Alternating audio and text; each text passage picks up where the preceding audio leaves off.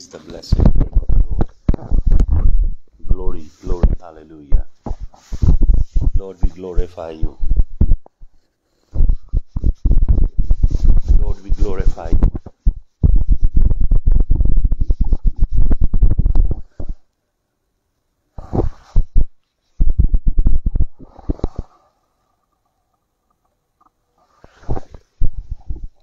Lord, we bless your name. We bless your name, we bless your name, we bless your name. Bless your name, bless your name, bless your name, bless your holy name, holy name, holy name. Bless your holy name. Hallelujah. Bless your holy name, holy name, holy name, holy name, holy name. Hallelujah. Hallelujah, hallelujah. Bless your holy name, holy name, holy name, holy name. Bless your holy name, holy name. Lord, we bless you this morning. We magnify you, magnify you, magnify you, magnify you. Magnify you, magnify. Magnify you, magnify you, magnify you. मेरी जान तेरी तिहाई तन मेरा खुश्क साई तुमने जमीन जलाई मैं भी हाँ तेरा तिहाया तड़के मैं तैनू ढूंढा या रब मेरे खुदाया जो तेरी मेहरबानी बेहतर के जिंदगानी होवे मेरी जवानी वड्याई भी खुदाया तड़के मैं तैनू ढूंढा या रब मेरे खुदाया तड़के मैं तैनू ढूंढा या रब मेरे खुदाया. Hallelujah. Thank you, Lord.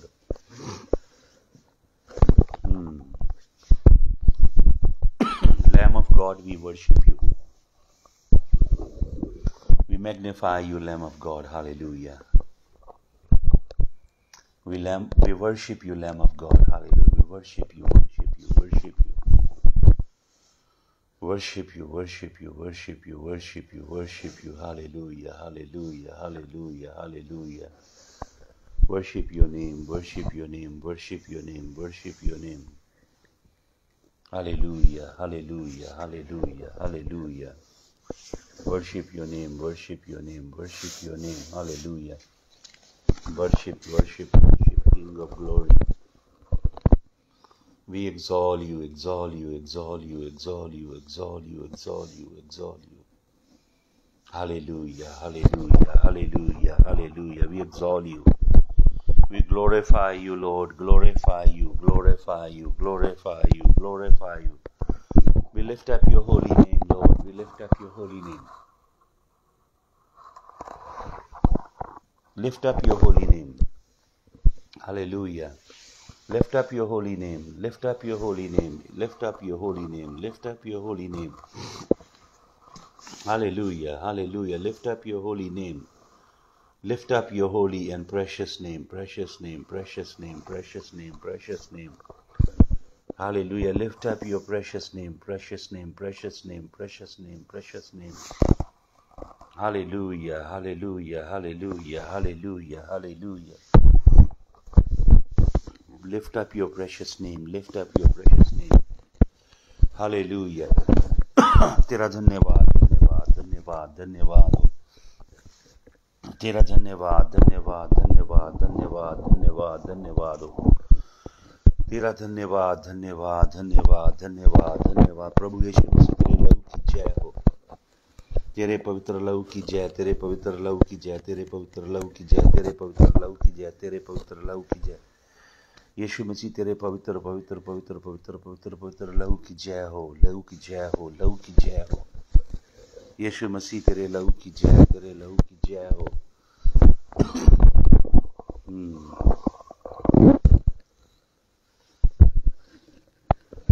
तेरे पवित्र लहू की जय तेरे पवित्र लहू की hallelujah hallelujah hallelujah Bless you, Lord. Bless you, bless you, bless you, bless you, bless you, bless you. Yahushua HaMashiach, we bless your name. Yahushua HaMashiach, we bless your name. Yahushua HaMashiach, we bless your name. Yahusha, Yahusha, Yahusha, Yahusha, Yahusha.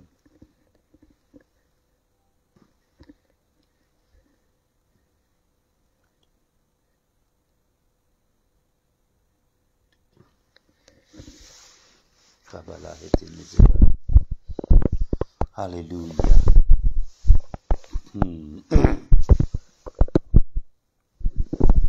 Hallelujah. Hallelujah. Lord, we magnify you this morning. Lord, we exalt you. Lord, we lift up your holy name. We lift up your holy name. King of glory. We lift up your holy name. We lift up your holy name. Lift up your holy name.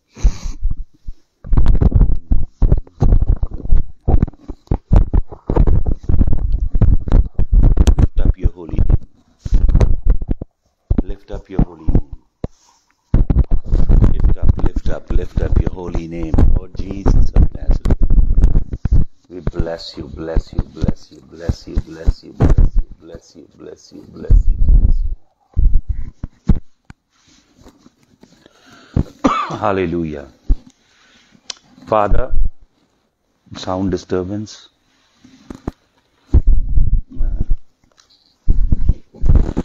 A second. Thank you.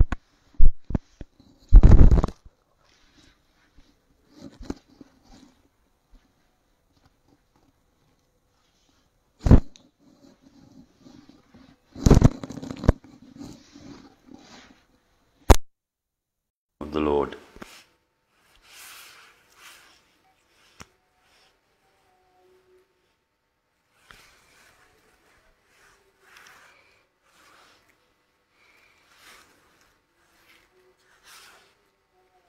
Praise the name of the Lord. Hallelujah. अब आपको मेरी आवाज आ रही है?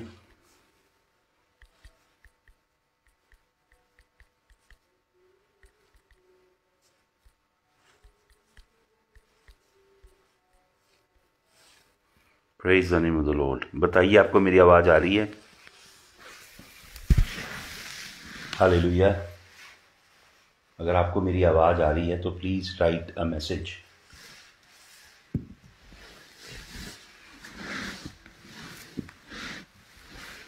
Hallelujah. मुझे message लिखिए अगर आपको मेरी आवाज आ रही है. Hallelujah. Praise the name of the Lord. Hallelujah. Lord Jesus, I pray that your Holy Spirit will open our eyes. Your Holy Spirit will anoint us afresh. Your Holy Spirit will cleanse us. Lord, I call upon the blood of the Lamb. That blood will wash us afresh, Lord, at the break of the day as we seek your face, Lord. You will show us your splendor, your majesty, and your glory. Lord, that you will feed us the heavenly manna, your word this morning, Lord God. Lord, that you will open up the deep things that are underlined in your word. Hallelujah. We bless you, Jesus of Nazareth. We glorify you, Lord, that you will dispatch your angels right now around us. Lord, I pray, stir up the heart of your people.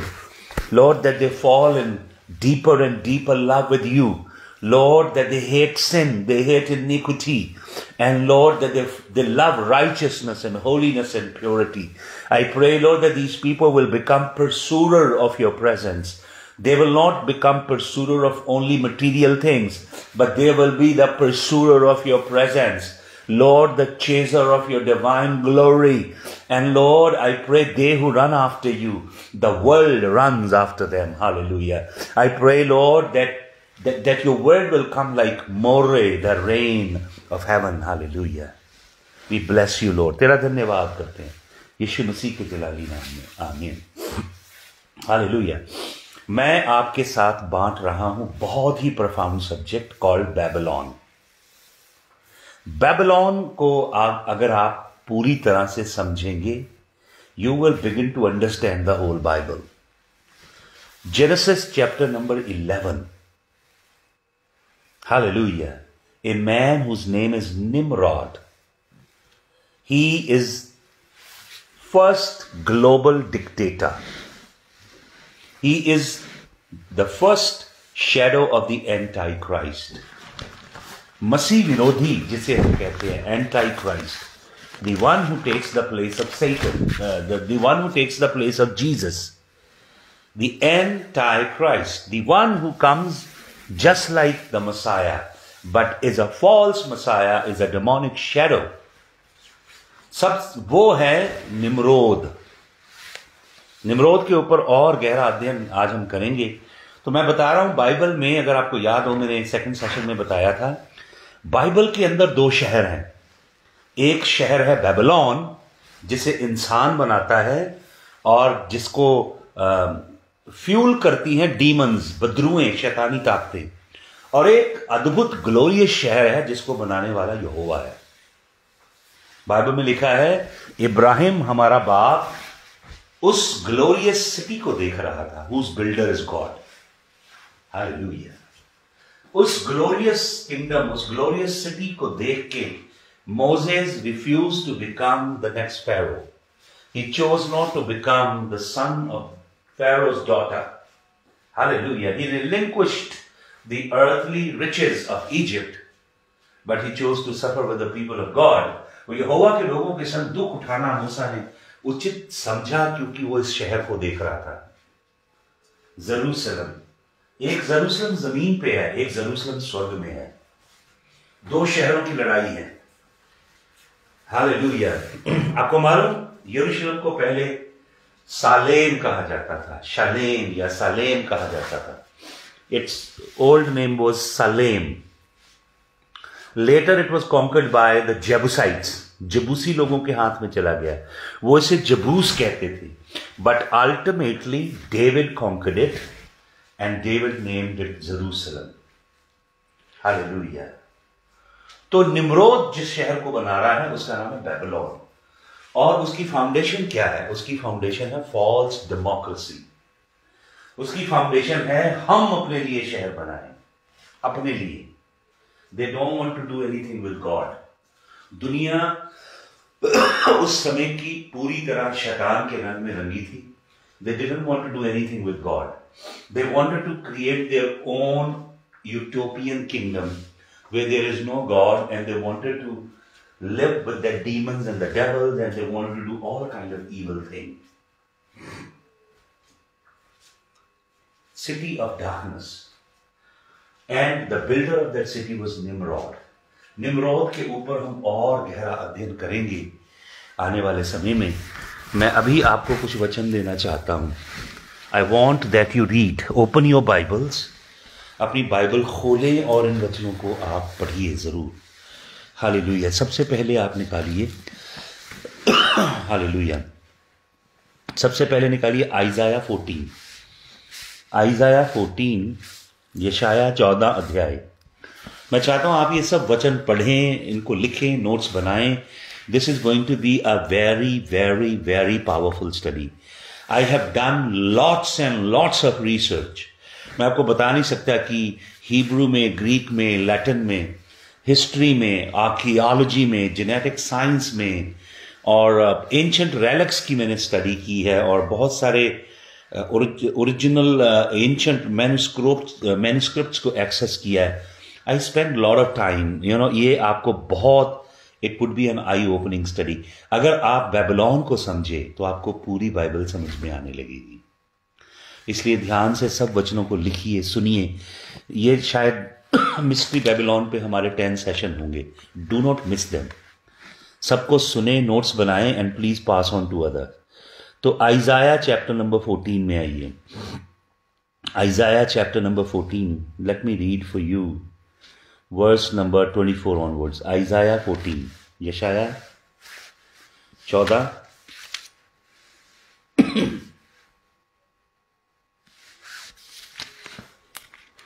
Hallelujah. उसका मैं 24 वचन पढ़ता हूं, सुने. आइजाया 14. The Lord of hosts has sworn, I have planned, so it shall be. And as I have purposed, so shall it stand, that I will break the Assyrian in my land. मैं Assyrian को मारूंगा. ठीक है. I will break the Assyrian in my land. On my mountains, trample him underfoot.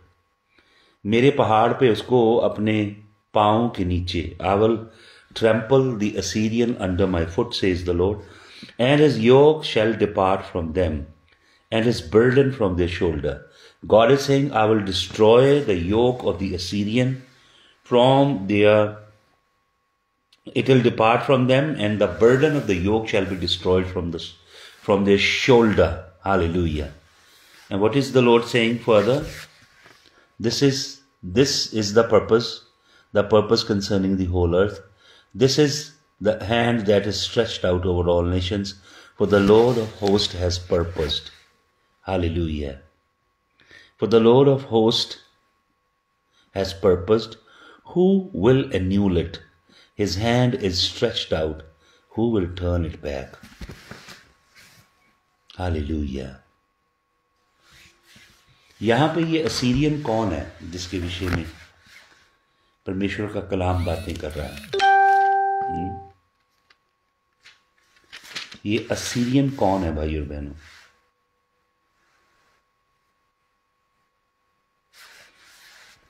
Who is this Assyrian that Bible is talking about?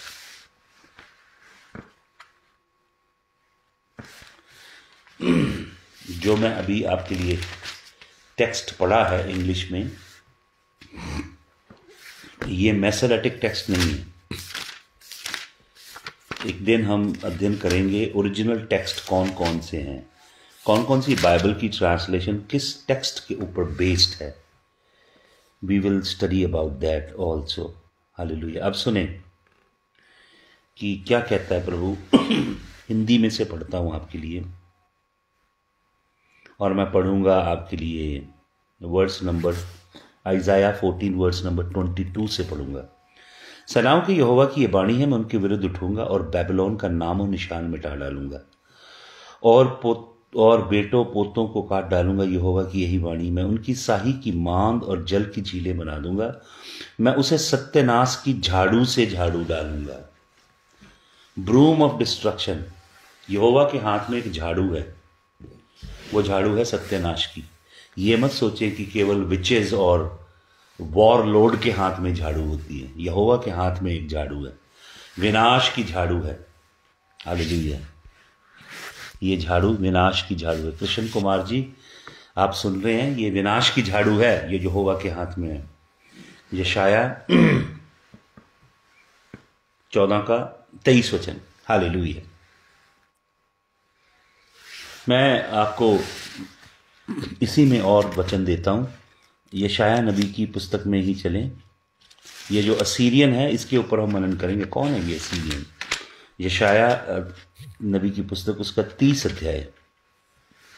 यशाया 30 अध्याय, और इसका पढ़िएगा 30 वचन से. आइजाया 30 वर्स नंबर 30. और यहोवा अपनी प्रतापी वाणी सुनाएगा और अपना क्रोध भड़काता और आग की लौ से भस्म करता हुआ और प्रचंड आंधी और अति वर्षा और ओलों के साथ अपना भुजबल दिखाएगा। अश्शूर यहोवा के शब्द की शक्ति से नष्ट हो जाएगा, वह उसे सोटे से मारेगा जब तक यहोवा उसको दंड देगा।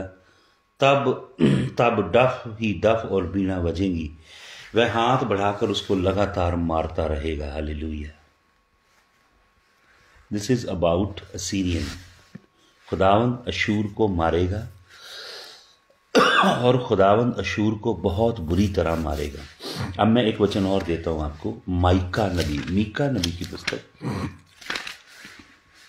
मीका नबी की पुस्तक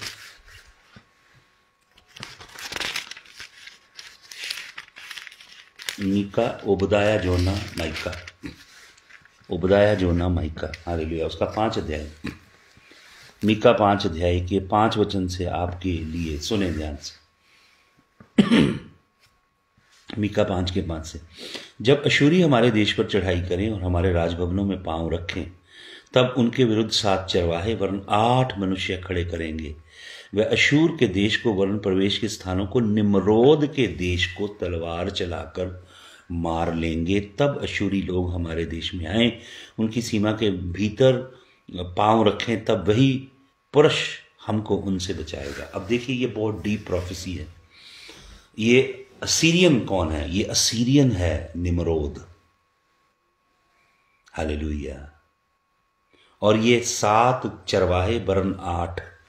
this is a very deep stuff जो मीका नबी लिख रहा है। निम्रोद की लैंड जो है, अशूरी जो असीरियन है, ये निम्रोद है। ये आएगा और इसे मारा। ये भविष्यवाणी मीका नबी निम्रोद का जिक्र उत्पत्ति की पुस्तक 11 अध्याय में है, और मीका नबी उसके कई हजार साल बाद ये बात लिख रहा है। ये जो भाई और बहनों निम्रोद है, अशूरी है, इसको कहा गया असीरियन। इसको बाइबल में अलग अलग टाइटल दिए गए हैं। यह है anti Christ, the great world ruler. Babylon की जो किंगडम है, यही एंड टाइम की किंगडम है। हालेलुया। दुनिया में जो जितनी बीस्ट किंगडम है, बाइबल में अगर आप ध्यान से पढ़ेंगे तो बाइबल के अंदर एक बहुत डीप थीम है। वो थीम क्या है कि बाइबल में अगर आप जकरिया नबी की पुस्तक पढ़ते हैं, फिर अगर आप दानियल नबी की पुस्तक पढ़ते हैं, अगर आप यशाया नबी की पुस्तक पढ़ते हैं, यिर्मयाह नबी की पुस्तक पढ़ते हैं, आप प्रकाशित वाक्य पढ़ते हैं, परमेश्वर इन सभी जूइश नबियों को, जूइश सेजेस को परमेश्वर जो ड्रीम देता है, ये जो लोग हैं, दानियल है, जरूबाबिल है, एजरा है, नेमाया है, और क्या कहते हैं, जोसेफ है, जिसको ड्रीम आते हैं, और दानियल है, और जकराया है, इज़िकियल है। ये जो खुदावंद के खादिम हैं, मैंने आपको बताया कि प्रभु ने इज़राइल को दुनिया की सब कौमों में से अलग किया अपने लिए। दुनिया की सबसे ऊपर की कौम है इज़राइल। आपको मालूम क्यों? क्योंकि Israel is ruled by haven. Israel direct haven के रूल के नीचे है। इज़राइल का राजा यहोवा है। केवल एक कौम है जमीन पे, इब्राहिम के बीच में से निकली, जिसके ऊपर वॉचर राज नहीं करते। मैंने आपको बताया कि यहोवा परमेश्वर ने डिट्रोनॉमी 4:19 पढ़िए। यहोवा परमेश्वर ने जमीन की जो कौमें थी उनको डिवोर्स दिया जब बाबुल का बुर्ज बन रहा था। जो बाबुल है, बेबीलोन है, वही सारी की है बाइबल को समझने की। बाइबल को समझने की, दुनिया की कौमों को समझने की, मुल्कों में क्या होगा प्रोफेटिकली, मुल्कों की मिरास क्या। आपको मालूम, वो जो 70 नेशंस है ना जेनेसिस चैप्टर नंबर 10 में, वही है ये सब नेशन जिन्हें आप देख रहे हो। आपको खुदावंद की रूह की ममूरी और खुदावंद के रूह का मुखाशफा चाहिए। ताकि आप समझें कि वो 70 कौमें दुनिया में कहां कहां चली गई। आज उनके मॉडर्न नाम क्या है? भाइयों बहनों, बाबुलोन जो है 11th chapter of genesis is absolutely the benchmark. प्रभु वहां पे दुनिया की कौमों को विसारता है और इसी के विषय में लिख रहा है प्रेरित पौलुस रोमन्स में, Romans chapter number 1 verse number 18 onwards, that God abandoned them and God gave them to their reprobate mind and they began to pollute themselves in their imagination and they began to do all kind of evil things and idolatry was born. And how they professing themselves wise became fools and they began to pollute themselves with all kind of licentiousness and all kind of lewdness, depravity. But Deuteronomy 4:19 says God chose his way. 11 अध्याय में genesis के खुदावंद दुनिया की कौमों को त्याग देता है और 70 वॉचर के हवाले कर देता है। अब दुनिया की कौमों पे किसका रूल है? उन वॉचर का रूल है। इसीलिए मैंने आपको बताया था दानियल जब दुआ करता है तो एक रूलर है पर्शिया के ऊपर जो ऊपर रूल कर रहा है सेकंड हेवन में। वो गैब्रियल जैसे खुदावंद के आर्कएंजल को रोक लेता है और माइकल को आना पड़ता है रिलीज करने के लिए। तो ऐसे दुनिया के ऊपर ये पावर्स हैं, फॉलन पावर्स रूल कर रही हैं। ये गुड वॉचर थे लेकिन they became pervert, that's another thing. साम 82 के अंदर पूरा सारा है, वो अलग टीचिंग है, that's another very deep teaching. तो इज़राइल जो है उसके ऊपर, इज़राइल के ऊपर है माइकल। दानियल नबी को क्या कहता है कि तेरे लोगों के ऊपर मिकाएल फरिश्ता है। Archangel Michael rules over Israel, but Israel is directly ruled by God. All the nations of the earth, they are ruled by fallen watchers.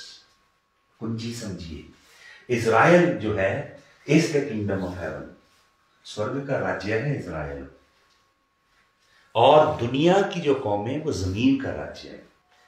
Hallelujah. वो कनाडा हो, वो अब देखिए अमेरिका जो है, अमेरिका की डेस्टिनी इज़राइल के संग जुड़ी हुई है। कोलंबस जो था, जब यूरोप में इंक्विजिशन हो रही थी, जूइश लोगों को मारा जा रहा था, क्रूसेडर हुए, इंक्विजिशन हुई, बहुत सारी बातें हुई जूइश लोगों के खिलाफ। क्यों हुई? क्योंकि वो यहोवा के संग नहीं चलते थे। तो प्रभु यहोवा ने क्या कहा था? अगर आपको याद हो, प्रभु यहोवा कहता है इज़राइल से, अगर तुम मेरी आज्ञा नहीं मानोगे, मेरी वाचा को तोड़ोगे, मेरे हुक्मों, मेरी विधियों की पालना नहीं करोगे, तो प्रभु कहता है I will send the sword, then he says I will send the famine, then he says I will send the pestilence, but if you still would not repent, then I will send the beast. प्रभु कहता है मैं सजा दूंगा अगर तुम मेरी आज्ञा नहीं मानोगे, मैं तलवार भेजूंगा। ये तलवार क्या है? ये तलवार है दूसरी कौमों के हवाले कर देता है खुदावंद। दूसरी कौमें आप पे रूल करती हैं, आपको वो तंग करती हैं, ऑप्रेस करती हैं, परसिक्यूट करती हैं, क्योंकि आप खुदावंद के संग नहीं चल रहे हो। इज़राइल के संग भी ऐसा होता था, ऐसा ही कलीसिया के संग होता है। जब आप खुदावंद की वाचा में चलते हो, एक पवित्र धर्मी जीवन यहोवा के लिए जीते हो, यहोवा आपके दुश्मनों को आपके पैर की चौकी करता है। Hallelujah. Yahweh will make your enemies your footstool. When your enemies are ruling over you, make sure that you are not sinning against the Lord. Hallelujah. तो प्रभु कहता फिर मैं तलवार भेजूंगा, मैं अकाल भेजूंगा, और ऑब्वियसली अकाल आता है बाद में, वॉर के बाद। ये वॉर है, लड़ाई है। अगर तो भी बाज ना आए तो मैं पेस्टिलेंस भेजूंगा जैसी अभी चल रही है। अगर फिर भी बाज ना आए तो मैं बीस्ट भेजूंगा। ये जानवर क्या है? बीस्ट। ये बीस्ट है किंगडम, ये बीस्ट है गवर्नमेंट, ये बीस्ट है political, social, economic and religious system. सुन ले ध्यान से, बीस्ट, बाइबल के अंदर बीस्ट भरे पड़े हैं, जंतु, जानवर। खुदा के सब खादमों को यही ड्रीम आ रहे हैं बाइबल में।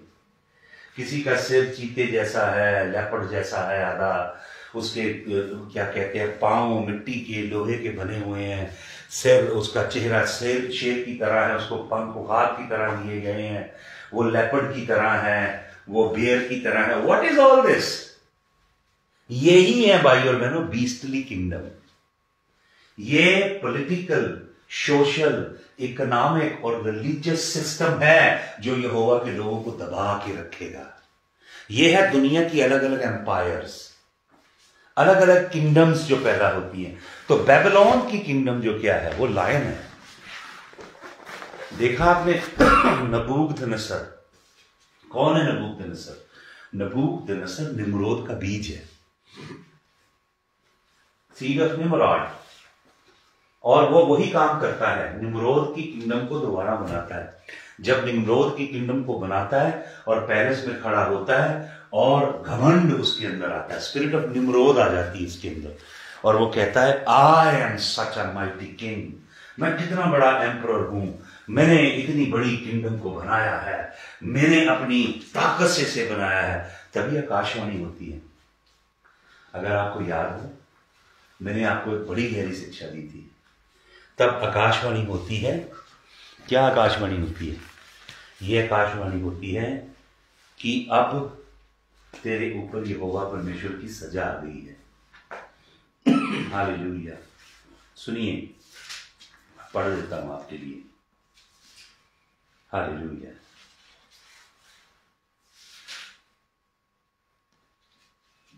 पढ़िए, सुनिएगा।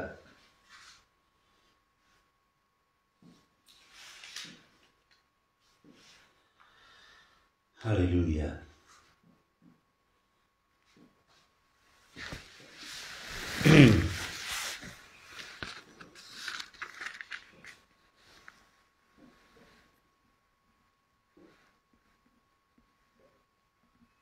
Hallelujah. Thank you, Jesus.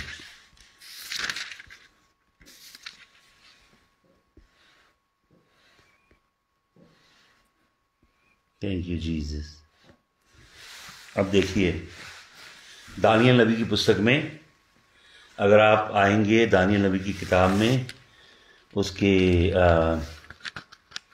Daniel नबी की पुस्तक के दानियल चैप्टर नंबर 3, यहाँ पे दानियल के नबूकदनेस्सर अपने लिए एक मूर्ति बनाता है। मूर्ति बनाता है क्योंकि उसके अंदर शैतान समा रहा, अपनी मूर्ति बनाता है। अब मैं आपको 4th चैप्टर में लेके चलूंगा, to cut the long story short. Chapter number 4, Daniel chapter number 4 और उसका 10th वचन, 10th छोड़िए, मैं उसका आप 13 वचन से पढ़ता हूँ। दानियल 4 का 13। ये दानियल दर्शन देख रहा है। और इधर अगर आप देखेंगे तो चैप्टर नंबर 2 के अंदर, चैप्टर नंबर 2 अगर आप देखेंगे तो नबूकदनेस्सर दर्शन देख रहा है, बीस्ट के, जंतुओं के, जानवर के। अब दानियल क्या दर्शन देख रहा है? Daniel 4:13, I saw the visions of my head as I ले in bed and behold A watcher, A Holi one came from heaven. Daniel saw that a watcher came from heaven. ये वॉचर क्या है भाइयों बहनों? यहाँ पे हिंदी में आपकी बाइबल में लिखा होगा पवित्र जन, इंग्लिश में लिखा वॉचर, ए होली वॉचर। हिब्रू वर्ड है अय्यार। ये वॉचर अलग है, दे लुक लाइक ह्यूमंस। ये मनुष्य की तरह दिखने वाले एंजेलिक बीइंग है। ये जुडिशरी है यहोवा की। हेवन में यहोवा परमेश्वर की अलग अलग कोर्ट्स हैं, सुप्रीम कोर्ट है, कोर्ट ऑफ द किंग्स है, कोर्ट ऑफ द, हालेलुया। मेरी आवाज आ रही है आपको? आवाज सुनाई दे रही है आप सबको? प्लीज मेरे को मैसेज करें। Hallelujah. Can you hear me all? मेरी आवाज आ रही है आपको? हालेलुया, बताइए। Okay, hallelujah. तो सुनिएगा भाई और बहनों, ये हेवन में 7 रूहों के 7 स्पिरिट का कोर्ट है हेवन में। हेवन में there are courts of the elders, there are courts of 24 elders, there are courts of Kings, there are courts of the Holi spirit. तो खैर मैं आपको ये बताना चाहता हूं कि ये जो अय्यार हैं ये डिवाइन काउंसिल हैं हेवन की, ये यहोवा के बिहाफ पे फैसले लेते हैं जमीन की कौमों के लिए। तो ये अय्यार आया ऊपर से, ही प्रोक्लेम्ड अलाउड एंड सेड, दस chop down the tree and top of its branches, strip of its leave and scatter it's fruit. तो क्या कहता है, let the beast flee from under it and the birds from its branches, but leave the stump of its root in the earth, bound with band of iron and bronze amid the tender grass of the field. Let him be wet with the dew of heaven. Let his portion be with the beast of the grass of the earth. Let his mind change from man's, and let a beast mind be given unto him. And let 7 period of time pass over him. This sentence is by the decree of the watchers. भाई और बहनों, आप सुन रहे होंगे, अक्सर सुनते हो, आई decree blessing, आई decree anointing, आई decree prosperity. बहुत सारे लोग डिक्री को समझते नहीं है कि डिक्री है क्या चीज है। हर एक पास्टर डिक्री कर रहा है, मैं देखता हूं आई डिक्री। अरे भैया, डिक्री करने के लिए एक यूनानिमस बॉडी चाहिए, डिक्री करने के लिए एक स्पिरिट बीइंग की असेंबली चाहिए। Decree is a very very deep thing. Decree is a judicial proclamation. You just cannot decree anything. हर एक बंदा फेसबुक पे डिक्री कर रहा है। अरे भैया, आपको मालूम तो है नहीं डिक्री का मीनिंग क्या है, आप जानते तो हो नहीं कलाम में इसके अर्थ क्या है। ये डिक्री आई है कहां से? हेवन से। और कौन कर रहे हैं? बहुत हाई स्टेटस के अय्यार। एंजल नहीं है ये, आर्क एंजल नहीं है ये, खरबम नहीं है ये, चरबम नहीं है ये, ओफनीम नहीं है ये, अय्यार है। ये डिवाइन काउंसिल्स हैं हेवन की, हेवनली जुडिशरी है एक अलग किस्म की। वो ये फैसला ले रहे हैं कि ये जो बंदा है जिसकी किंगडम गोल्डन किंगडम है, हालेलुया, लॉयन का सर जो है शेर का है और सोने का है ये मूर्ति का ऊपर का हिस्सा। ये बंदा क्या बन जाएगा? जानवर बनेगा। 7 साल के लिए नबूकदनेस्सर जानवर बन गया, क्योंकि वो घमंड से भर गया। क्यों भरा घमंड से? क्योंकि उसके अंदर निम्रोद का रूह आ गया। बेबीलोन में निम्रोद की स्पिरिट है। बेबीलोन यरूशलेम के विरोध में है। यरूशलेम स्वर्गीय नगरी है और बेबीलोन जो है वो शैतानी नगरी है। हालेलुया। तो ये लड़ाई है पूरी की पूरी। हालेलुया। आपको मालूम यरूशलेम जो है उसका एंटाइथेटिकल रिलेशनशिप है बेबीलोन के साथ। एंटाइथेसिस यरूशलेम का क्या है? बेबीलोन। हालेलुया। बाइबल में अगर आप पढ़ेंगे early church history, 1st century 2nd century, तो उसमें प्रभु के जो लोग थे दुनिया को बेबीलोन कहते थे। ये दुनिया के गंदे घिनौने काम, बाबुल की नगरी है, इसे बेबीलोन कहा जाता था। और जो प्रभु को छोड़ जाते थे लोग, पाप की नगरी में दोबारा लौट जाते थे, वो बेबीलोनियन किंगडम स्वीप करके ले गई उनको, ऐसा कहा जाता था उस समय। हालेलुया। आपको मालूम पूरी बाइबल में जेनेसिस टू रेवलेशन बेबीलोन का जिक्र है। और बेबीलोन का जो किंग है निम्रोद, इसी को असीरियन कहा गया है। हालेलुया। और मैं बताता हूं इसके विषय में, सुने ध्यान से। Genesis chapter number 3 verse number 15, इसे कहा गया है सरपेंट सीड, सांप का बीज कहा गया इसको। और जकरिया नबी की किताब पढ़ें, जकरिया नबी उसका 11 अध्याय पढ़िए। जकराया chapter number 11 versus 16 to 17। जकराया chapter number 11। Hallelujah. जकराया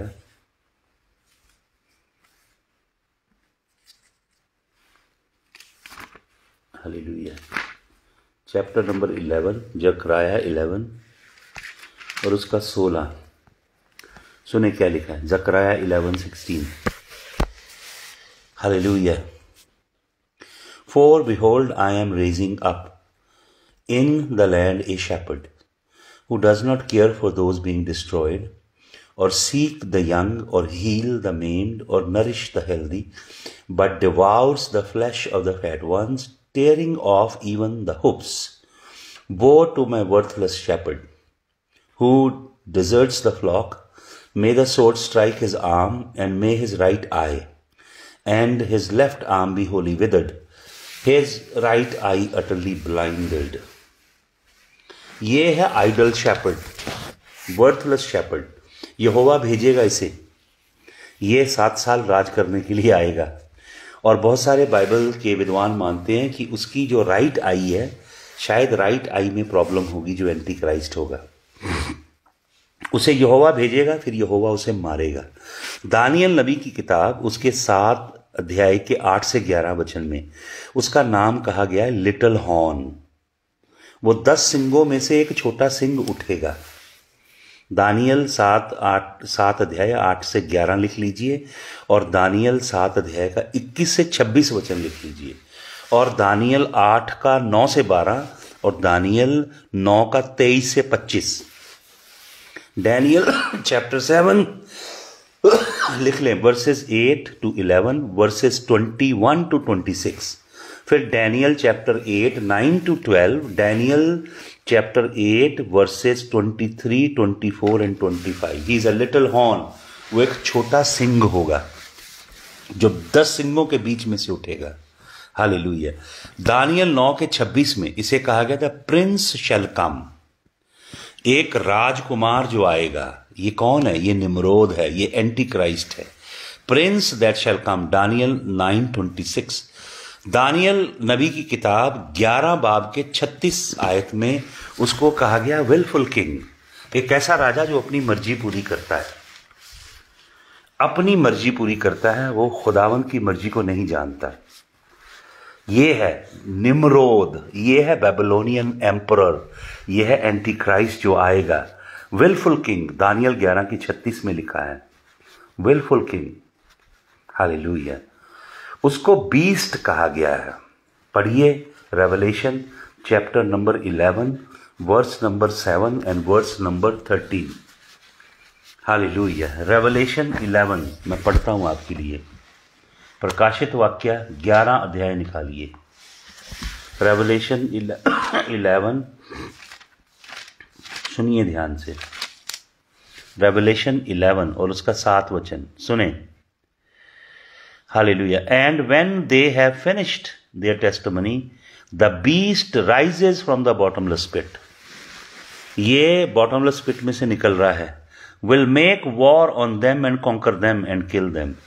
ये जो जमीन में से निकल के आ रहा है, ये बीस्ट है. भाई और बहनों, प्रकाशित वाक्य में 2 जगह निकल रहा है वो. हालेलुया. ठीक है. प्रकाशित वाक्य में तिकड़ी आएगी, उनकी तिकड़ी, तीनों आ रहे हैं वो. रेवलेशन में तीनों के तीनों आ रहे हैं. हालेलुया. ये जमीन में से निकल रहा है, और दूसरा समुद्रों में से निकल रहा है, वाटर्स में से, सी में से. Anti Christ, false profit and the devil the dragon, तीनों आ रहे हैं. हालेलुया. इसका 13 वचन पढ़ लें. 13 में देखें क्या लिखा है. And at that our there was great earthquake, and the 10th of the city fell, 7,000 people were killed in the earthquake, and the rest were terrified and gave glory to God of heaven. Hallelujah. अब पढ़ें revelation 13 अध्याय और उसका पहला वचन. अब देखें कौन निकल रहा है. पहला वाला बॉटमलेस पिट में से निकला है, क्योंकि अबदोन को, अपोलियोन को कहाँ बंद किया गया है? अथाह कुंड में बंद किया गया है.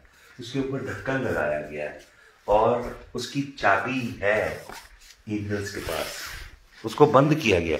आपको मालूम, सर्न एक एजेंसी है, CERN, जिनेवा में, यूरोप में, जैसे अमेरिका में वैज्ञानिक लोगों की एजेंसी है नासा. आपको मालूम विज्ञान क्या है?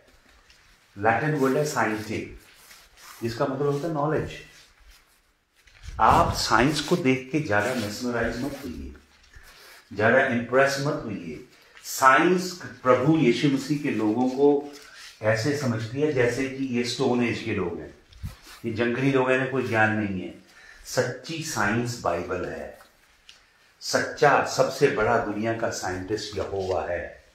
साइंस तो सिर्फ साइंटे लैटिन में, it's just knowledge, they are acquiring knowledge, knowledge इकट्ठा करना। आपको मालूम नॉलेज जो आज आपके पास है, कल वो आपको अपडेट करनी पड़ेगी क्योंकि नई इंफॉर्मेशन आ जाएगी। नॉलेज रिलायबल नहीं है, नॉलेज अनचेंजिंग नहीं है, नॉलेज इम्यूटेबल नहीं है। You cannot build your life on knowledge only because knowledge will keep on changing.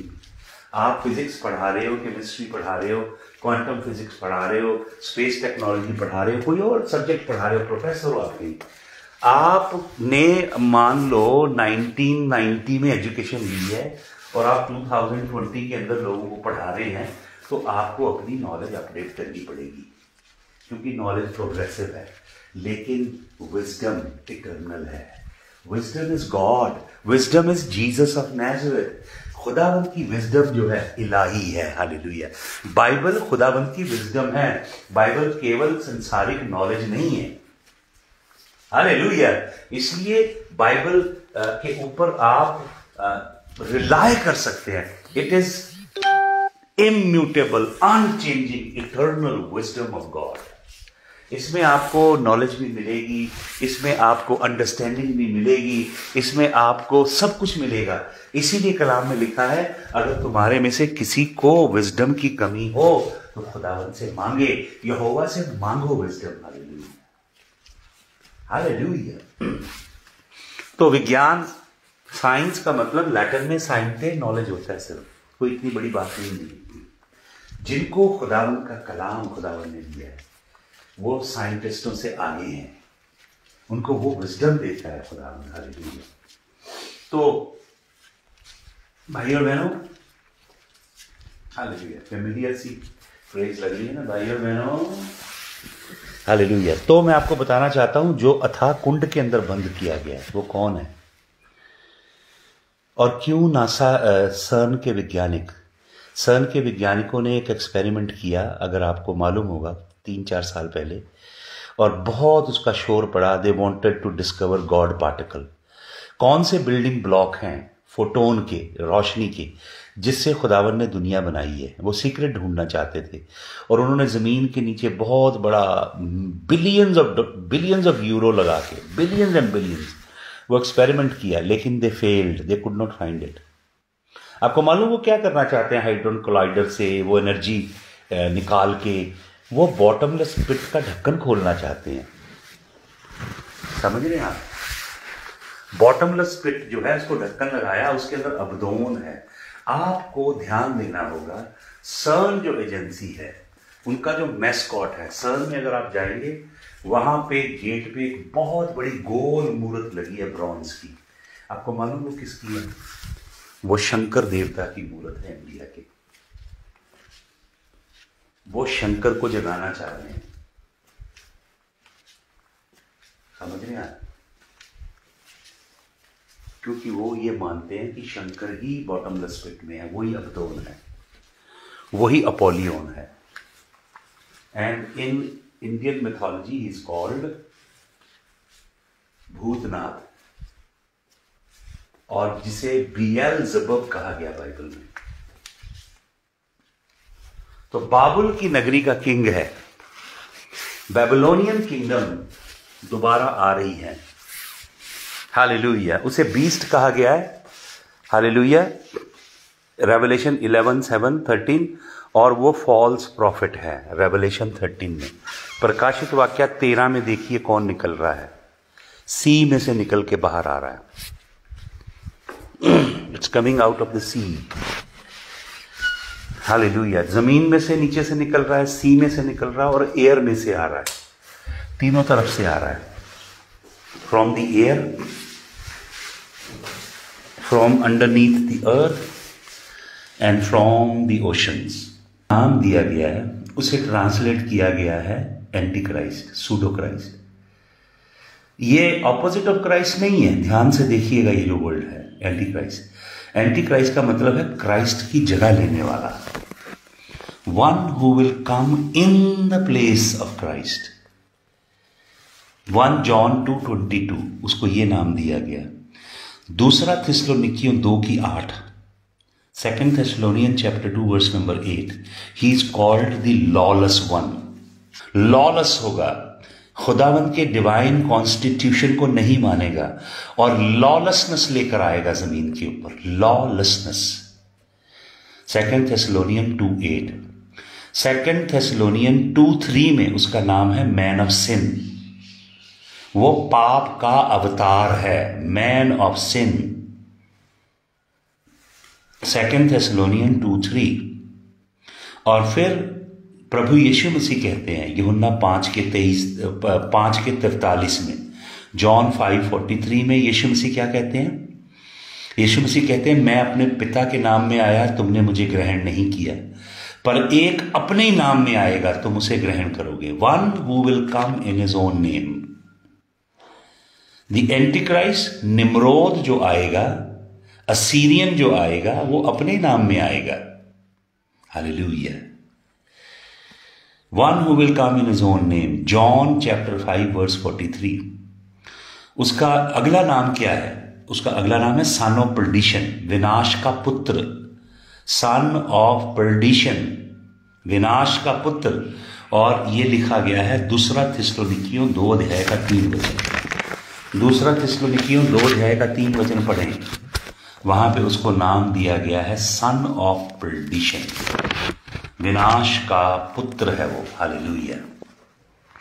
आपको मालूम, अलग अलग बाइबल स्कॉलर्स के विचार रहे हैं। मैंने अध्ययन किया कि फर्स्ट सेंचुरी में क्या मानते थे चेले, सेकंड सेंचुरी हिस्ट्री की मैंने चेलों की किताबें पढ़ी, थर्ड सेंचुरी में ऑफ कोर्स रोमन कैथोलिसिज्म पैदा हो गया। रोमन कैथोलिसिज्म के अर्ली सेंट क्या मानते थे, हिस्टोरिकल एनालिसिस किया, उनकी किताबों को पढ़ा, 4th सेंचुरी 5th सेंचुरी। उसके बाद डार्क एजेस में क्या माना गया, फिर रेफॉर्मेशन आई, रेफॉर्मेशन जो सेंट्स थे वो क्या मानते थे। तो अलग अलग दौर से चर्च गुजरी, अलग अलग संत, अलग अलग परमेश्वर के नबी खादम पैदा हुए, वो क्या मानते थे, सबकी मैं रिसर्च करता हूँ ताकि परमेश्वर के कलाम का एक होलिस्टिक व्यू हमारे पास हो। Hallelujah. The leader will be the son of Satan. सचमुच में शैतान का पुत्र होगा ये लीडर। पढ़ लीजिए जेनेसिस 3:15। जेनेटिक्स होंगे शैतान के, जीन से पैदा होगा। उत्पत्ति 3:15 पढ़ लें। यशाया नबी की किताब, उसका 27 अध्याय। आइजाया 27 verse number 1।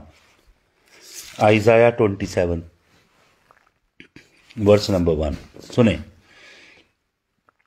In that day the Lord, with his hard and great and strong sword, will punish Leviathan and the fleeing serpent, Leviathan and the twisting serpent. He will slay the dragon that is in the sea. ये इतना deep वचन है आइजाया 27:1। इसके ऊपर 2-3 घंटे की शिक्षा है। कौन है ये लेवायाथन, कौन है fleeing serpent? लेवायाथन and the twisting serpent. Who is the dragon in the ocean? समुद्रों के अंदर क्या है? Why was there rebellion? Winston Ali, we've been praying for Ingrid, and today again we will pray. Let's all pray. Let's all join and pray for Ingrid. Hallelujah. Father, right now we come before your throne of grace and mercy. Father, we join together in the realm of the Spirit with Mr. Winston, Lord, right now. Lord, we lift up, Lord, we lift up your daughter Ingrid. Ingrid, we present you before the throne of the Most High God. Hallelujah, mighty God of Israel.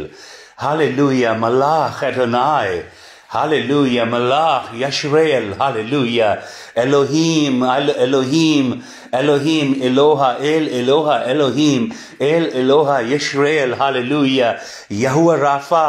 Hashem Yahuwah Rapha, Hashem Yahuwah Rapha, Hashem Yahuwah Rapha. We ask you to spread your healing wings over Ingrid. Yahusha HaMashiach, King of Glory, spread your healing wings.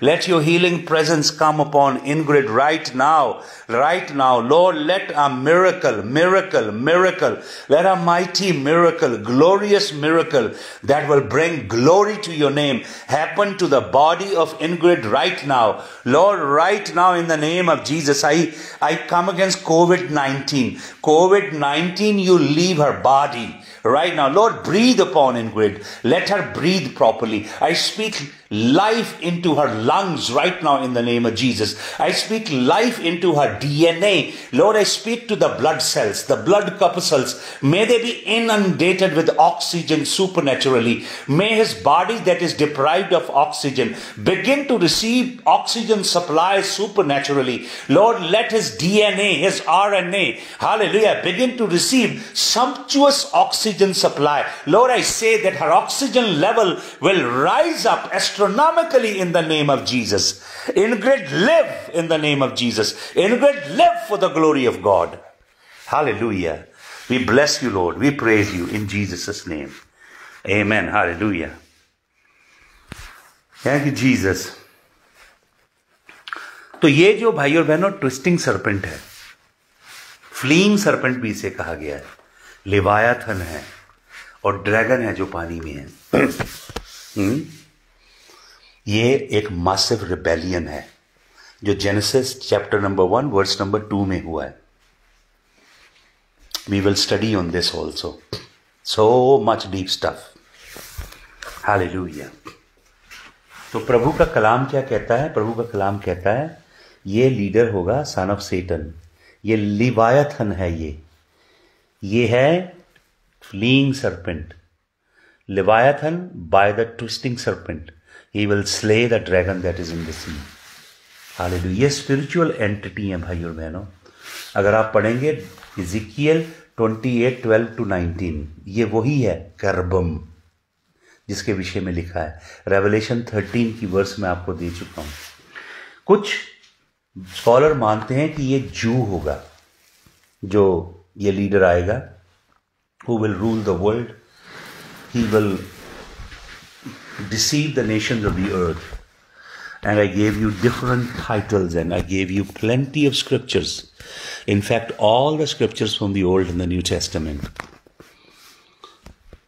Some believe that he has to be a Jew, must have some kind of tinge of Islam. Ezekiel 21:25-27, Ezekiel 28:2-10, because Ezekiel 28:2-10 says that he has to be of the circumcision. Daniel 11:36-37. And if you read John 5:43, Jesus says, one shall come in his own name. And the word used there is allos, not heteros. Allos means one among ourselves. He must be carrying some kind of Jewish identity, not from absolutely Gentile background, so that he might be received by Israel. Psalm 55, read Psalm 55, John 5:43. लेकिन कुछ मानते हैं, some give the argument that he has to be a Gentile. ये बंदा political और religious leader है. He will emerge out of the chaos. Did you know why the devil is fighting hard to take down the United States of America? Do you just see Biden and Kamala Harris only, physical human beings? Don't you fail to see the demons that are behind them? Don't you see the war being waged over the United States of America? I saw thick clouds over the United States of America, and I saw vicious demon entities. They're growling, they're gnashing their teeth. They want to capture the US by all means. They want to take charge of the White House, the Oval House, and they want to come up with their, vicious satanic agenda. Hallelujah. Peradventure they succeed. That would be setting in the season of the Antichrist. God will not let them succeed, I know that. There is a war being waged in the US. The angels of God are fighting with all those demonic entities. Do you know what the reason? The reason are these forces of darkness. They want to hijack the world. Satan loves to make a premature move. Holy Spirit is resisting him. Hallelujah. The body of his anointed remnant is resisting him and not letting the devil make a premature move. We are very much on the cusp. People, wake up. We don't have much time. You cannot afford to live a sinful life. You can't afford to live a dual life. You must live one life and shine for Jesus. Now is the time. Leave all hidden sins and all kind of debauchery and sexual perversion and all kind of evil that you've been perpetrating and come to the Lord and begin to walk in the light. Live a light of uprightness. Live in holiness and purity. Jesus is coming. Hallelujah. Thank you. खुदावंद हम तेरा धन्यवाद करते हैं, तेरे नाम की महिमा करते हैं। भाई और बहनों, हम अंत के मुहाने पे बैठ चुके हैं। टाइम ज्यादा नहीं है, सुन लीजिएगा, ज्यादा समय नहीं है। हालेलुया। प्रभु जल्दी आ रहा है। दानियल 7 अध्याय उसके 8 और 11 और 20, दानियल 11 के 36, इन 4 वचनों में दानियल 7, 8, 11, 20 और 11, 36 उसको बिग माउथ कहा गया है। जो लीडर आ रहा है निम्रोद, जिसे मैंने बताया अभी बॉटमलेस पिट में से निकल रहा है, वो जो लीडर है भाई और बहनों, उसका माउथ बड़ा माउथ है, big mouth. Psalm 52 verse number 2 पढ़ लीजिएगा। 2 Thessalonian 2:4 पढ़ लीजिएगा। He always speaks big। 6 times Bible में ये लिखा हुआ है। Daniel 7, 8, 11 and 20, Daniel 11:56, Psalm 52 verse 2, 2 Thessalonian chapter 2 verse number 4। Big mouth है उसका। He will speak big things and blasphemous things। वो यहोवा परमेश्वर की शान के विरुद्ध में बोलेगा। हालेलुया। और ये लीडर है सन ऑफ सेटन, मैंने आपको बताया, शैतान का पुत्र है। और अगर आप पढ़ेंगे दानियल 7 का 20, he will be intellectual genius. वो इतना इंटेलेक्चुअल इंटेलिजेंट होगा। और आपको मालूम, he will be N orator. With his words he will mesmerise the world. दुनिया को भरमा लेगा अपने मुंह के शब्दों के द्वारा। Did you see that quality in Barack Obama? I noticed in an instant that he did carry that kind of charisma, could twist the words. Daniel chapter number 7 में से एक वचन देता हूं। दानियल 7 का 20 पढ़ें जल्दी से। दानियल नबी की पुस्तक 7 अध्याय का 20 वचन सुनिए। हालेलुया। Daniel chapter 7 verse 20, क्या लिखा है यहाँ पे उसके विषय में? And about the 10 horn that were on his head, and the other little horn that came up, and before which 3 of them fell, the horn that had eyes and a mouth that spake great things, that seemed greater than its companions। ये छोटा सिंह जो निकल रहा है, इस सिंह की आंखें हैं और मुंह है जो बहुत इंटेलिजेंटली बोल रहा है, इंटेलिजेंट बातें कर रहा है। और दानियल 8 का 23 पढ़ता हूं आपके लिए। Daniel 8:23 सुने। Daniel 8:23 में क्या लिखा है सुने। Hallelujah. And at the latter end of his kingdom, when the transgressors have reached their limit, a king of bold face, one who understands riddles, shall arise। कौन है ये राजा? जो भेदों को जानता है, रिडल्स को समझेगा, गुप्त बातें समझ लेगा, वो आएगा। और इज़िकियल नबी की किताब में इसके विषय में क्या लिखा है? चलें जल्दी से इज़िकियल 28 का एक वचन पढ़ लें। इज़िकियल 28 वर्स नंबर 3 सुने क्या लिखा है। You are indeed wiser than Daniel. No secret is hidden from you. Wiser than Daniel, and no secret is hidden from you. Hallelujah. वो बंदा, he will be a most attractive guy. और मैं वचन का जो अध्ययन करता हूँ, वचन बताता है डैनियल की किताब में, he will have no interest in women. He will be a gay, bisexual, transgender, heterosexual, whatever you say. He will certainly be a gay. And Barack Obama fulfilled these qualities perfectly. He will be oratorial genius. Daniel 7:20 पढ़ लीजिए. Oratorial genius. अरे lecture देना उसको आता होगा बहुत जबरदस्त. Revelation 13:2 पढ़ लें, वो कैसी बातें बोलता है. सुने, revelation 13:2. Turn over to revelation chapter number 13 verse number 2. Revelation 13 and verse number 2. This guy who is coming, the Antichrist, Nimrod, the Assyrian, the next world ruler, he will be oratorial genius. Read Revelation chapter number 13 and verse number, let me read from verse number 1. And I saw a beast rising out of the sea with 10 horns and 7 heads, with 10 diadems on its horn, and blasphemous names on its head. And the beast that I saw was like a leopard, and its feet were like bears, and its mouth was like lion's mouth. And to it dragon gave its power and his throne of great authority. He had a mouth. 6 times Bible says he has a big mouth. He speaks eloquently. Daniel 11:21 says he will be a political genius. He will understand politics in and out. He will create such pleasing international treaties and policies that the whole world will fall to his leadership. Whole world. आपको मालूम, ये जो आएगा Nimrod, Antichrist, he will emerge out of chaos. American dollar पे ये लिखा हुआ already. पढ़िए अमेरिकन डॉलर, लैटिन में लिख रखा है ये बात. पृथ्वी पे कैओस लाना चाहते हैं लोग.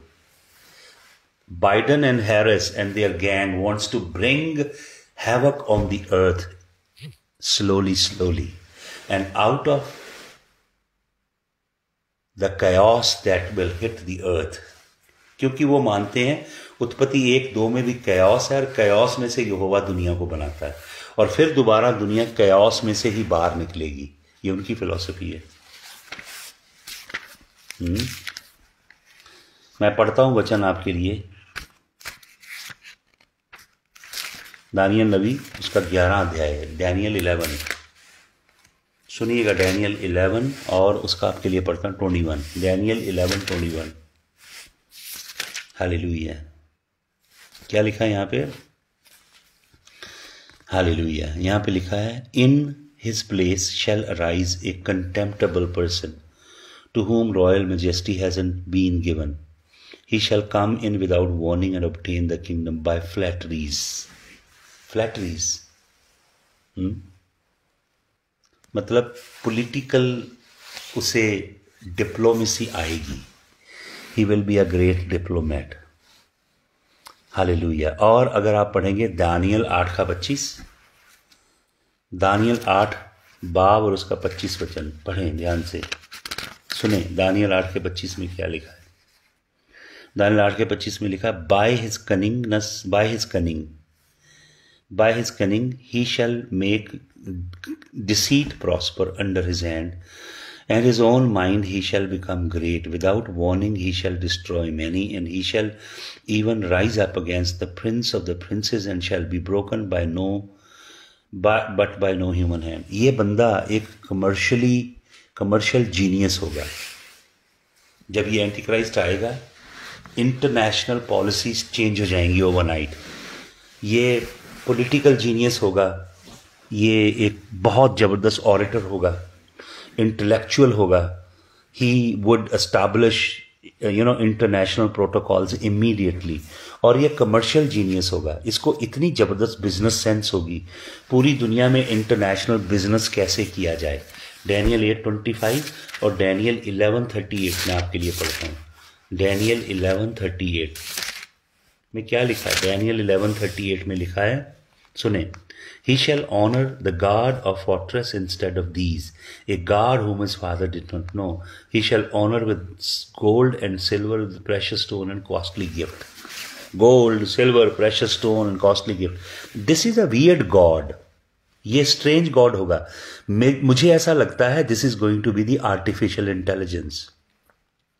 ये strange God होगा artificial intelligence, which is overtaking the world right now. Artificial intelligence दुनिया को deceive करेगी. Artificial intelligence will create a virtual reality, a kind of an utopian kingdom that shall deceive the mind of people. Ezekiel 28 में पढ़ेंगे उसका। Ezekiel 28 में ये इसको कितनी बिजनेस की स्ट्रैटेजीज है, इसको इंटरनेशनल ट्रेड और कॉमर्स की कितनी स्ट्रैटेजीज पता है। इज़िकियल 28 में से पढ़ता हूँ आपके लिए। इज़िकियल 28 verse number 4, by your wisdom and understanding you made wealth for your self and you have gathered gold and silver into your treasures by your great wisdom in your trade. ये trading करता था। ये Lucifer है पाप से पहले, जिसका नाम हीलियल बेन शिखार है ओरिजिनल हिब्रू में। By your great wisdom in your trade you have increased your wealth and your heart has become proud in your wealth. Hallelujah. Revelation 13 की 17 पढ़ लीजिएगा। Revelation chapter number 13 and verse number 17. Revelation 13:17 सुने क्या लिखा है? Revelation 13:17 में लिखा है, क्या लिखा है? सो यहाँ पे 16 पढ़ता हूँ। And it cause all both small and great, both rich and poor, both free and slave to be marked on the right hand और फोरहेड।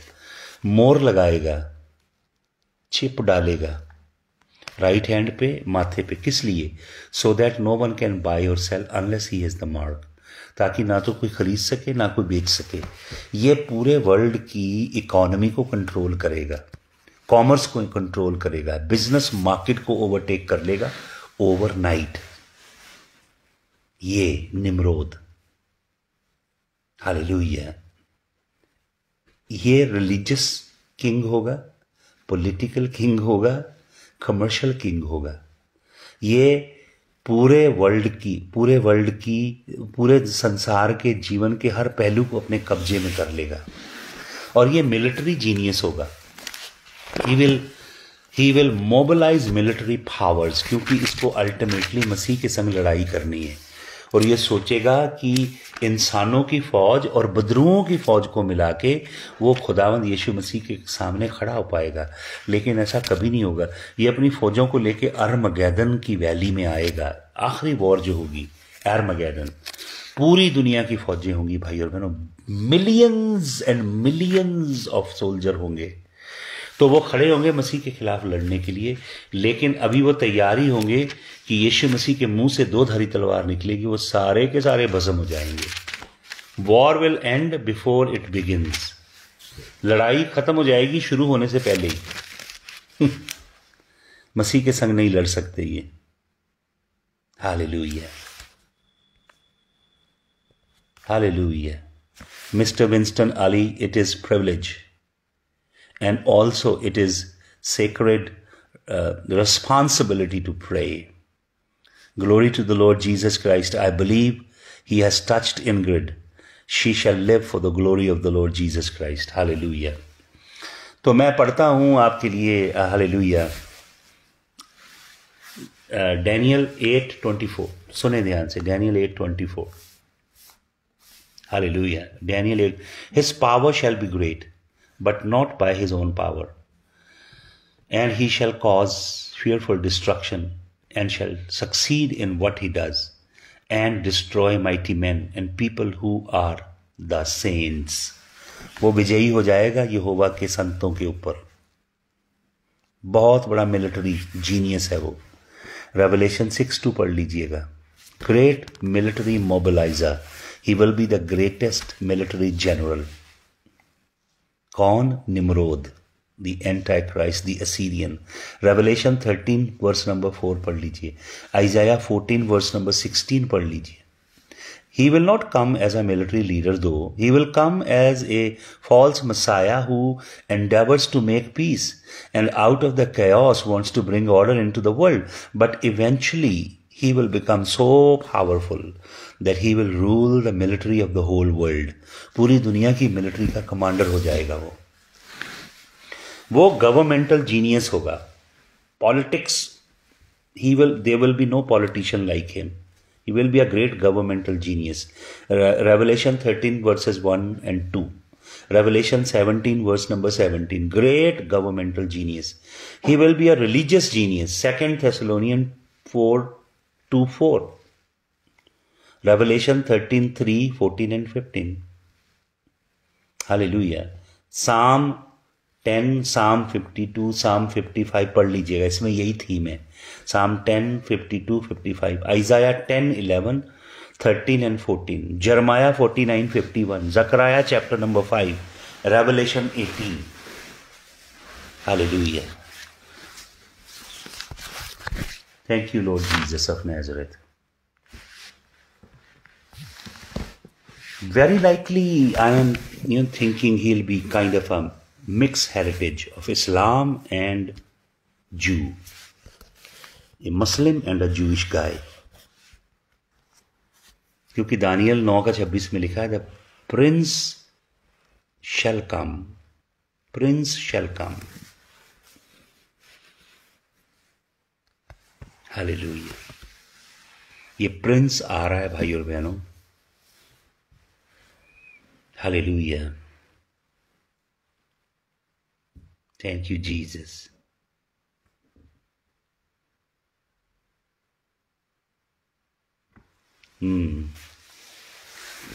सिग्मा डेल्टा एप्सिलॉन 666 जो है ग्रीक में है सिग्मा डेल्टा. हालेलुया.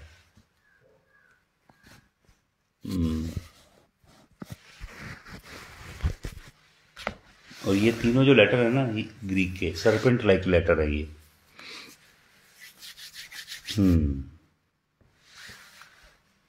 हालेलुया. ये Nimrod है, the ruler of Babylon, and the ruler of Jerusalem is also coming. कौन है आपको मालूम? यरूशलेम का ruler, eternal ruler. Eternal kingdom है यरूशलेम उसकी. उसका थ्रोन है यरूशलेम में, दाऊद का थ्रोन. उसमें वो बैठ के राज करेगा. और आपको मालूम गैब्रियल एंजल ने मरियम को क्या प्रॉमिस किया है? गैब्रियल ने मरियम को प्रॉमिस किया था, and there shall be no end of his kingdom. वो आएगा, वो राज करेगा दाऊद की गद्दी में बैठ के, और उसके राज्य का कभी अंत नहीं होगा. यरूशलेम will become the centre of the universe. Hallelujah. तो भाई और बहनों, मैं और इसके ऊपर अध्ययन करूंगा. यरूशलेम के ऊपर थोड़ा सा डीप अध्ययन करेंगे हम और नबियों की किताबों में जाएंगे. मे बी 10 और 11 o'clock मैं आपको मैसेज कर दूंगा. हम फिर जुड़ेंगे और परमेश्वर के कलाम में और आगे बढ़ेंगे. And will continue to study on the mystery Babylon. Hallelujah. Let's pray. Father, we thank you for, Lord, this grace that you bestowed upon us. People are so occupied, so busy with several chores of day-to-day life that they have no time for the Lord. Thank you, Lord, that at the break of the day, many people in India and around the world join me so that we study your word. We gather the fresh manna that rains down from heaven. We gather the dew of heaven in the morning, Lord. Thank you, Father. We bless you for this grace. May this grace over our lives continue, Lord, till we live in this world and till you take us home, Lord God. Lord, I pray for Daisy V.S., for your hand to be over her life. I pray for Tanuja Seth, that you touch her heart and soul. Malkiyat Gill and his family, that you touch them. I pray, Lord, for Santosh Khanna, her mother, that your hand be upon her. In the name of Jesus. Pray for Jasweer Singh Surinder. Lord, I pray for Winston Ali, Lord, that you bless this gentleman, bless his household, bless Sister Ingrid, Lord. Hallelujah. Lord, I pray for Krishan Kumar. They must be traveling from Delhi back to Hoshiarpur. Lord, keep them under the shadow of your wings, Lord God. I pray for Krishan Kumar. I speak perfect healing into his body. I speak long life. I speak destiny and divine purpose over his life. Bless Sabi Surjit, Lord. Open doors for him in the name of Jesus. Hallelujah. And I pray, Father, for Amandeep Kaur, for Harpal Bajwa. I pray, Lord, open door for Harpal Bajwa. Let your spirit move for Harpal Bajwa. Let, Lord, everything that is stopping the flow of that blessing that he has been asking, Lord, let that impediment be removed in Jesus' name. Touch Gulshan Singh, let your hand be upon him. I pray for Meenu Sood, Lord. Bless Meenu Sood. Bless her husband. Bless her life. Lord, I pray in the name of Jesus, surround them with your presence. I pray, Lord, for Tara Bansal. Let your hand be upon Tara Bansal. Bless her household, Jesus of Nazareth. I pray for Anu Sood, Lord. I speak your blessing. I speak your favor. Lord, let the light of your countenance fall upon her face and let her radiate your glory in this dark, gloomy and murky world. Lord, I pray for Gurpreet Singh that you will touch him, that you will anoint him. Father, I pray for Brother Lalit Mehra. Bless him, Lord. Bless him for all his seed that he plants in your kingdom. May they go back in his bosom, as you said in Deuteronomy 1:11, being multiplied thousandfold. Deuteronomy 1:11 talks about thousandfold multiplication. I bless his wife and his children in the name of Jesus. Lord, I pray for A.M. Shergill. Bless him, Lord, and anoint him. Lord, I pray for Vanita Chopra and Hitesh Chopra. Lord, this morning I bless them with the blessing of Abraham. Give them the dew of heaven. Give them the latter and the former rain in due season. Lord, I pray, open up Philippians 4:19 over them. My God shall supply all my needs according to his riches in glory. Let them tap into the heavenly financial system. Lord, we just don't merely lean on the earthly financial system, but we plug into the heavenly resources. They are inexhaustible. They are never ending because they are eternal.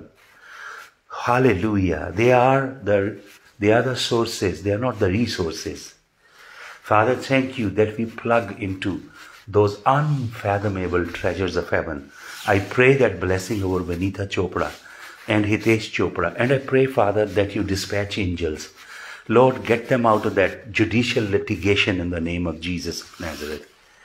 Hallelujah. Thank you, Lord. तेरा धन्यवाद हो. तेरी स्तुति करते हैं खुदावन. Lord, bless everyone that is online right now. Emmanuel Sahota, I see online. Lord, I see Brother Ravi Prakash Gupta. Bless these people, Lord. खुदावन, और तेरे जितने लोग हैं इस समय ऑनलाइन, मैं कईयों को देख नहीं पा रहा हूँ. खुदावन अपने लहू में छिपा, चंद्र मोहन को छिपा, उसके घराने को, गीता को, प्रहलाद उसके हस्बैंड को, सूजल को अपने लहू में छिपा. खुदावन, I pray for Robbie John, Lord, and I pray, father, for his father. I pray for his mother. Bless them. Lord, bless them. Lord, keep them under the shadow of your mighty wing. Energize their bodies. Strengthen them. Lord, you would give his father and mother long life to live.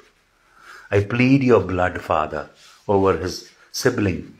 I pray for his brother who is in Italy. I speak your blessing in the name of Yahushua HaMashiach. Hallelujah. Hallelujah. Lord, we bless you. Lord, we bless you. You're so good, Lord. You're so gracious. Hallelujah. Lord, bless Manisha Singhi. Bless Aman Singhi, her husband. Bless their family, Lord. In Jesus' name this morning. Hallelujah.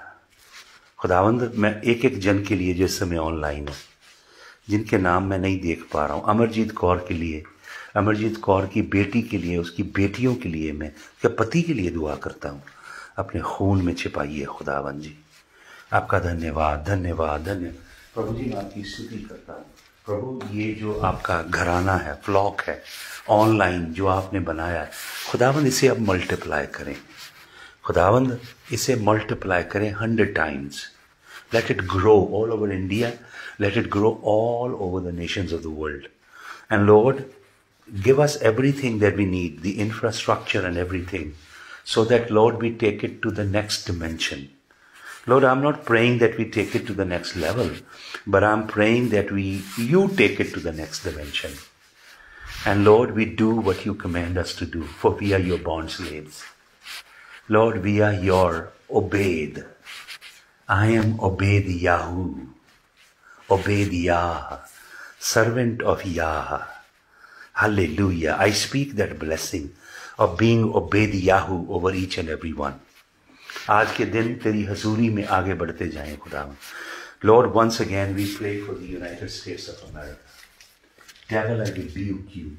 You won't be able to hijack the America. You won't be able to steal the election.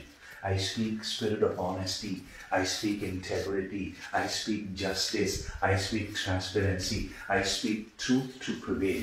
Lord, I pray that angels surround Trump and Pence and their cabinet and all who are assisting them and the American people. Lord, there was such a massive crowd in Washington, D.C. Lord, I pray, let those democrats, those Democrats who are so vicious, so evil, who want to bring Satan's agenda in the United States of America. They want to declare pedophilia. Lord, they want to bring open pedophilia in the United States. That children can be abused. People can have all kind of evil sex with children. That's offering your children unto Molech. That's offering your children unto demon gods. Lord, they want to bring any type of abortion, any term abortion. And they want to bring glory, the beacon of light to the world. They won't succeed, Lord. I bind them in their track in the name of Jesus of Nazareth. I bind those liberal, progressive, demonic forces of darkness. They are no progressive, they are no liberal. They are a swamp, they are a big cesspool of evil. Let it be bound in the name of Jesus. Devil, you can't have the United States of America. It belongs to the Lord. The destiny of America is intertwined with Israel. Columbus went to seek a land of liberty, a land of justice and equity, where the Jews could live and thrive. You gave them this second homeland, Lord God. That's why devil is really fighting tooth and nail. But he is a defeated foe. Thank you, खुदावंद। खुदावंद, मैं प्रार्थना करता हूँ Michigan के लिए. I pray for Michigan. Pray for Arizona. I pray for Georgia. Lord, I pray for Pennsylvania. Lord, I pray for other crucial swing states. Truth will prevail. Your angels will be there. Father, those corrupt counting officers who made massive fraud. It is said that Trump won 410 electoral college votes, as a matter of fact. They found a device in Germany, and they came to know it was absolutely massive landslide.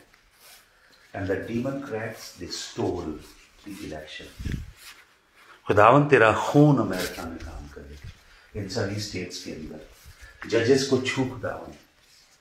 और खुदावन जो Republican house में से rebels हैं, even लोग हैं Trump के विरोध में, उनको तेरे खून में हम बांधते हैं खुदावन.